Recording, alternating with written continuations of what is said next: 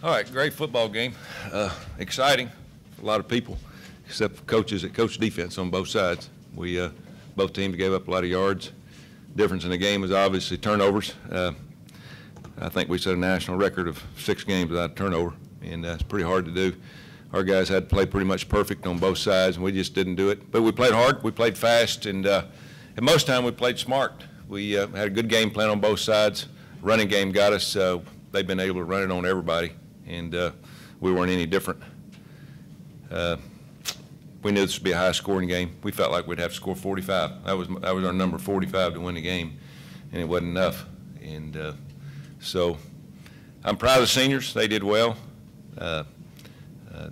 They kept this group together. Last week, all we talked about was responding to adversity because of how we coached and played last week, which we didn't do very well. But we responded this week in practice and the game, and our guys really played hard, and that's all we can ask of them. Seth is, he'll, a lot of people say, well, 3 interceptions, but I tell you what, I'll take that kid to battle anytime, and because he's trying to make plays and has made a lot of plays. And he's one of those kids that he'll take it harder than anybody. He told the group at the beginning of the week, he says, just give me some help, we'll win this game. I'm going to do everything I can to win the game. And that's the type of kid he is. We had some great performances, and but again, our third overtime, and we weren't able to pull it off. Questions? Okay, who wants to go first for Coach? We have mics on both sides. First question, Coach, is right here. How frustrating is it? I mean, just the self-inflicted part of it all. Yeah, well, it's self-inflicted, but there's turnovers usually in every game, and they roll the ball back and dropped it on the goal line and picked it up and scored, and it's just one of those things that I don't know. You don't make excuses. We just got to make plays, and today we went in to make enough plays and we didn't. It's frustrating is an understatement. How good that Darrin Moore and Eric Ward played. Both of them played hurt most of the week long, practiced, and I want to say something about Eric Waddle, Leandrin Waddle. Probably, I mean, he wanted to play, and he was out there on pins and needles and played his tail off, and we had several guys do that. Terry McDaniel went back in the game, and probably none of us would have done that, and it was a lot of kids grew up. This is a game of maturing and understanding about life, and boy, we've had to do that in the last 5 or 6 weeks. Penalty to set back. I mean, what can you say? Holding in overtime. That's one thing we talked about is no penalties in overtime. You can't win penalties in overtime. I mean, that's one thing you got to stay away from. And had a play-action pass call, and they called our tackle. Of course, you can call that pretty much any play on both teams, but unfortunately, we had a call on us. Went against us. It's hard to make up ground. You mentioned all the games that y'all have played in the last month and a half with no turnovers. Do you consider that in some ways bad luck, or is there a problem defensively with? Well, I'd say when you give up 700 yards, you got problems on both. But our guys play hard. We won some games on defense this year. Had a very good defense all year long, and we're going to end up ranked at somewhere in the top 30 or 40, and that's much better than we were last year. And we're a little undersized on the run, and I tell you, they get you in a tough spot. Their quarterback and their wide receivers, and they spread you out from sideline to sideline, and then if you leave 5 in the box, they run it. You put 6 in the box, they throw it. And we were hoping to get 1 or 2 turnovers, but it just didn't happen. What was the game plan for defending Terrence Williams? We doubled him most of the time. He still caught it, made some unbelievable catches. The 1 third down catch and what was their last drive was just unbelievable. I think they missed the field goal on that drive. But kid Nick Florence is a competitor. He put the ball on the money and didn't get him in trouble and made good plays all year long. We've watched him, and he's a battler. I enjoyed watching him on film. Didn't enjoy playing against him today, but they've got some weapons. They've got a lot of good weapons on the outside, and the quarterback really played well. Baylor's touchdown at the end of the first half. What happened there? Yeah, wrong coverage. One guy didn't get the call, which is, that's what happens. Sometimes you don't communicate, and going fast, and we had the backup corner in there, and he just, we were supposed to be playing 3 deep, and he jumped an out route. We gave up 14 points in the last, minute, of the half, and that was a tough situation.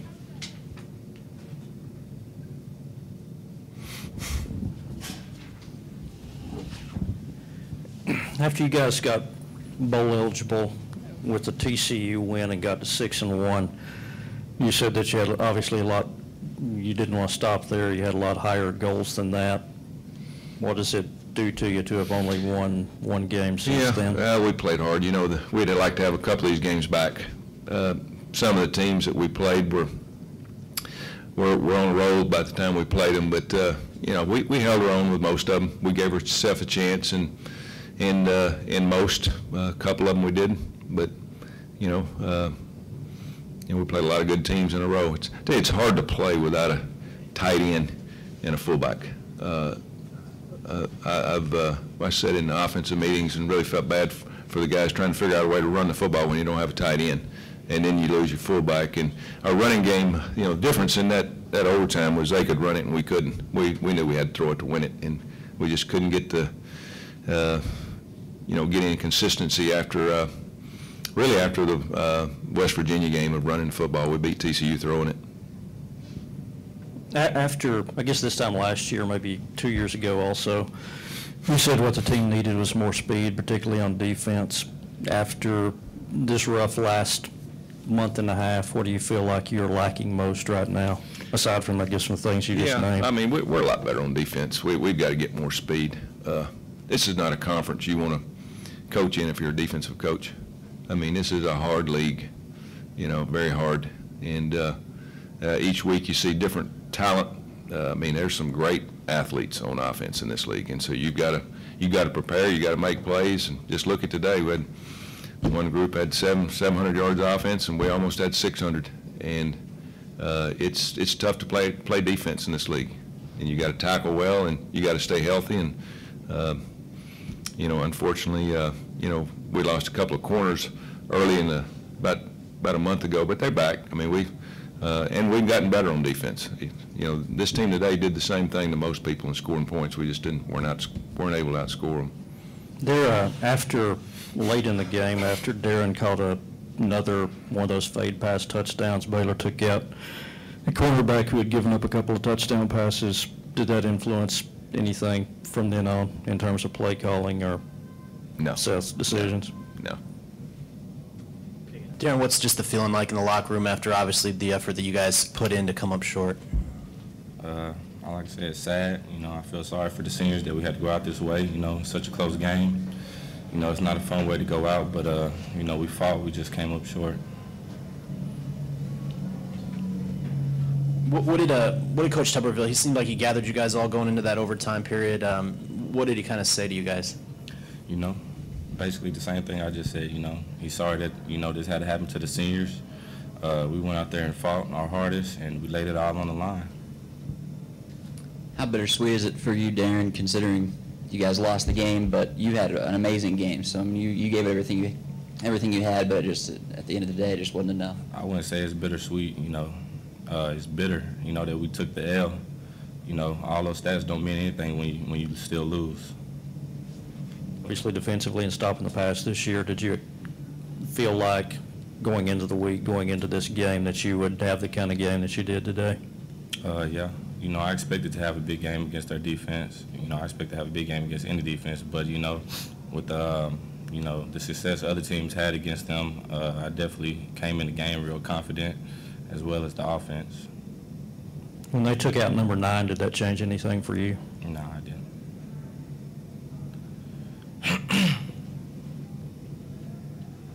How does this team get back up now for a bowl game? I feel like, all the losses that we took this year, the tough losses, we never got down. Like, we came back the next day, came back ready to work. We never held our heads low. We came back and we got right back at it. Gets hit from behind. It looked like you were coming open late on that play. What was going through your mind at that time? Yeah, well, I had a slant route, you know. They jumped the route, and I turned it upfield, and Seth seen me. And as he was scrolling to the right, he was picking his hand up to throw the ball, and somebody hit it out. What will y'all say to him, I guess, after he gets a lot of yards, but also the 3 picks and the fumble? Well, you know, basically keep your head up, you know. It's a team game. It's not his fault. You know, we all had our part in this loss, and just tell him to keep his head up and keep moving.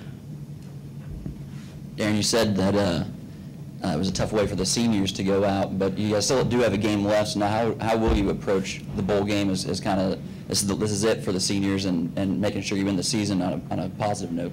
I mean, I definitely feel like the seniors, we definitely want to go out with a win, and taking this kind of loss, in this kind of environment, is definitely going to push us a lot harder, to get the W. Can you just kind of describe the mood and what players are feeling right now?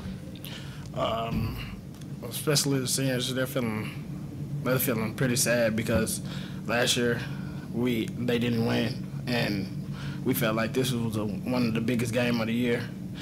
So they feel like, yeah, they're pretty sad. Is it frustrating for you guys that it seems like you were right there, but it was always some kind of mistake that got made to kind of push you guys backward? How frustrating was that? It was very frustrating. I felt that that even though that we kept getting pushed back, that we can overcome adversity. So I was just keep telling everybody on the sideline, keep your head up, because we can overcome this. What did you see on the kick return? I basically just saw the open hole, and I just used my speed and just ran past everybody. Is it the first kickoff you returned, or did you have some? Yes, sir. That was the first kickoff return I ever returned.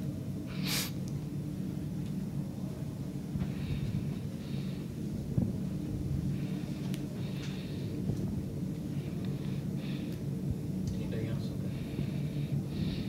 Have you noticed anything different about the team in the last 5 games as compared to the first 7 games of the year, where you guys have been in a rut for the last 4 or 5 games?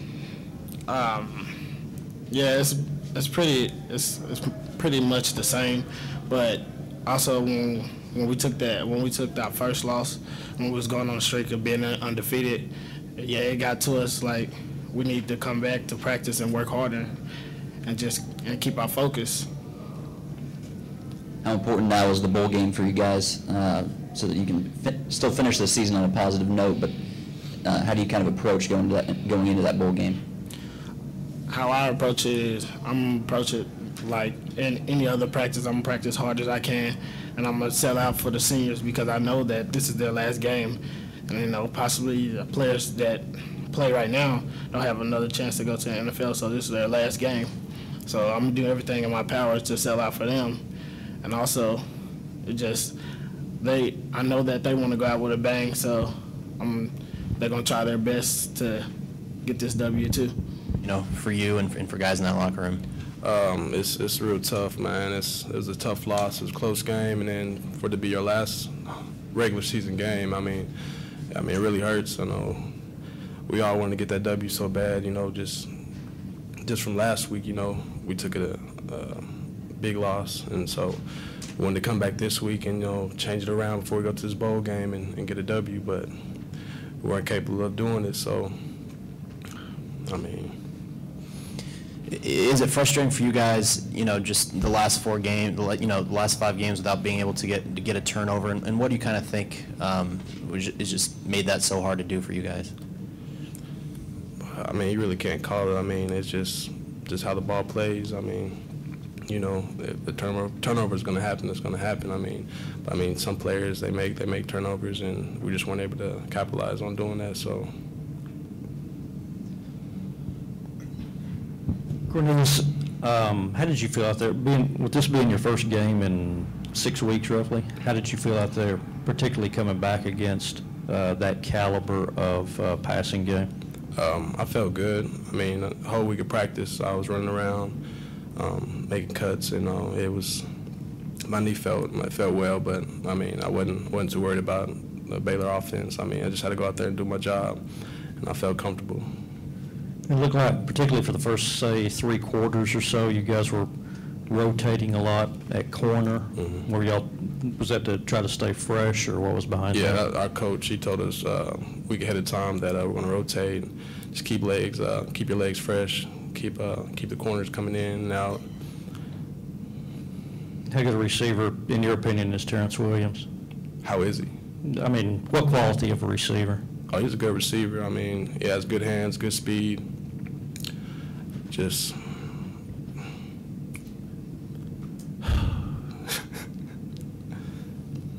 for Will, when during the third quarter, fourth quarter, overtime, when it seems like y'all are having so much trouble getting a stop, what's going through your minds as a defense there?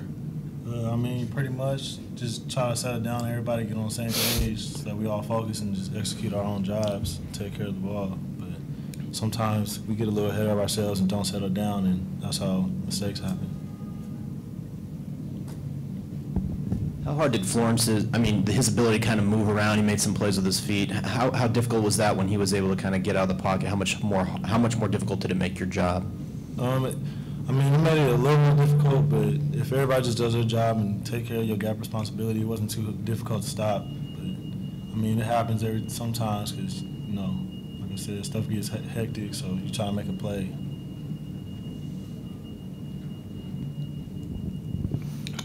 Will, the last, I guess with 4 losses in your last 5 games, the struggles that y'all have had on defense, besides not having Cornelius and guys like Bullitt, anything else different defensively this last month and a half that led to the problems? I wouldn't say it was too much difference. I mean, it was a major difference not having them, but, I mean, we got guys who need to step up, and most of the time they did. It's just certain times the ball don't bounce our way. That's usually what happened. Anything else? How do you feel like this team will get back up for a bowl game over the next month? I think we'll bounce back pretty smoothly.